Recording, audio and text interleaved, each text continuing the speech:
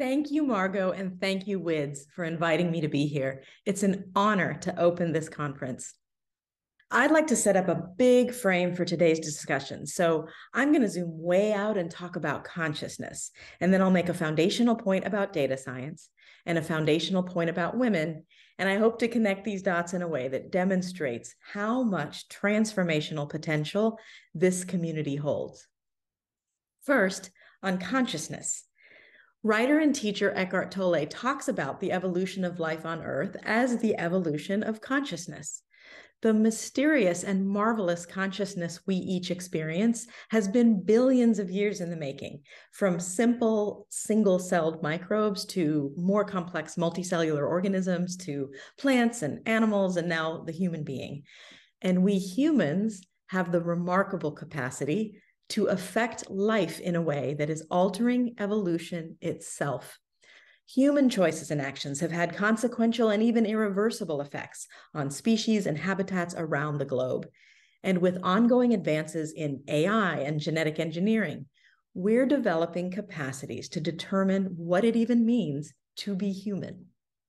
So, as Eckhart Tolle says, through the human being, it's now possible to consciously evolve consciousness. And I see a direct relationship between evolution and data science. In a way, hasn't evolution made us all data scientists? I mean, we somehow process astonishing amounts of inputs in any given moment, mostly unconsciously and a little consciously, to somehow make sense of our world, to know something about who we are, what we're doing, and what comes next. So we could consider data science as a discipline, as a method for consciously evolving consciousness. In data science, we intentionally acquire, aggregate, interpret, and analyze vast amounts of data to try to make sense of our world, to enhance our understanding of who we are, what we're doing, and what's next.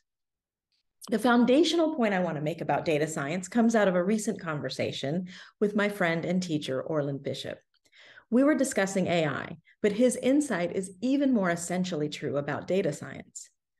Data science is about the past. By definition, every piece of data we encounter is something that's already happened. It's finished. It's in the past. Now, there is tremendous value in better understanding the past. How could we possibly make sense of our present or make choices about our future without knowing about our past? But data science is about the past. The foundational point I want to make about women is that women are creators. I'm not saying women have the exclusive lock on creativity, but I'd say the very characteristics that comprise what we mean by women give us deep knowledge about what creates the conditions for thriving life. We have a special line on creation, and creation is different from iteration or innovation. It's not tied to the past. It doesn't have to build on what has come before. So let's connect these dots. We're in a position to consciously evolve consciousness. Data science is about the past, and women are creators. To the extent we're happy with how things are, we can continue to iterate and innovate, tinker around the edges, amplifying and accelerating the collective consciousness that has created the world as we now know it. But in the throes of multiple crises, climate justice, racial justice, gender justice, economic justice, I think what we most need now is creation, not just innovation. As women, we're made to lead on this. If we want the future to be meaningfully different, we must first cultivate our capacity for imagination, allowing us to create a future we haven't yet seen. And we can and must do this collectively, not only individually. Another friend and teacher, Krista Tippett, puts it this way. For the first time, our technologies have given us the tools to think and act as a species. What will we do with that? Because data science is rapidly expanding to virtually every area of life and work, it offers a powerful distribution network to infiltrate, infest, engage with consciousness across lots of communities and domains. How we approach data science will affect our collective consciousness and either nourish or impoverish our collective imagination. How can we steer its direction, its intentions, its methods to serve us best, to help create the conditions for thriving life? I'm excited about all the ways we'll come up with to better analyze and understand the past. That's a profound contribution from data science to help shape a shared collective consciousness. But too often, our instinct is to use that understanding to predict, or worse, control the future.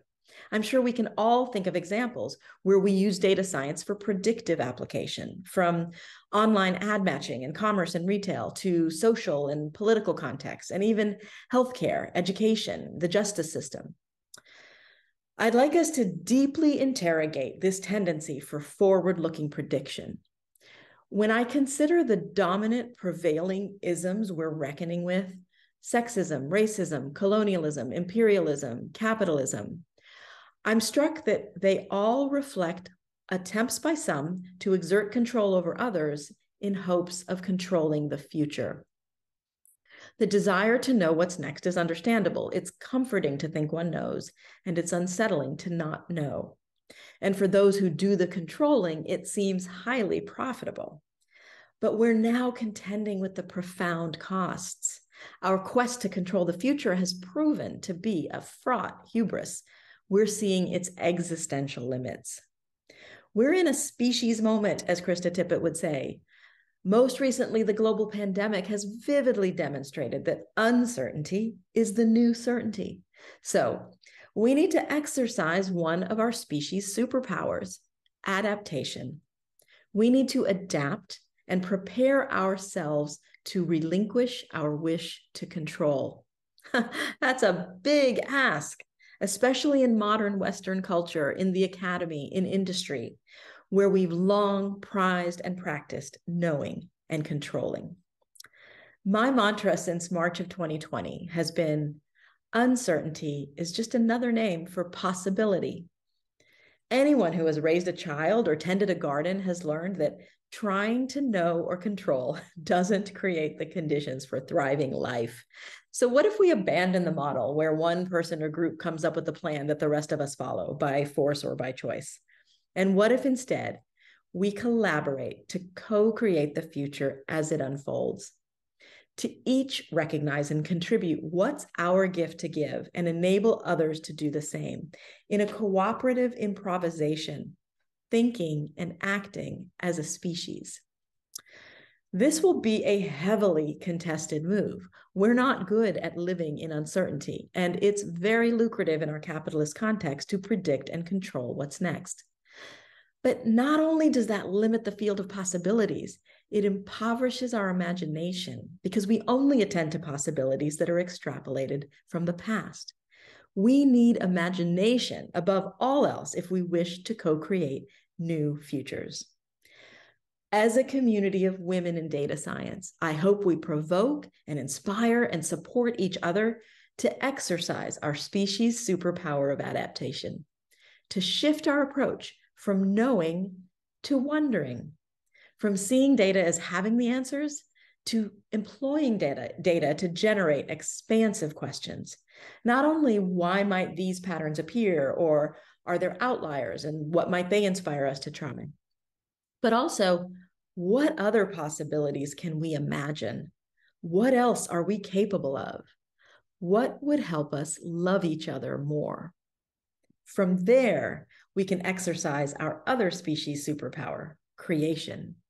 Let's consciously evolve consciousness to participate as cooperative improvisers with life. Thank you.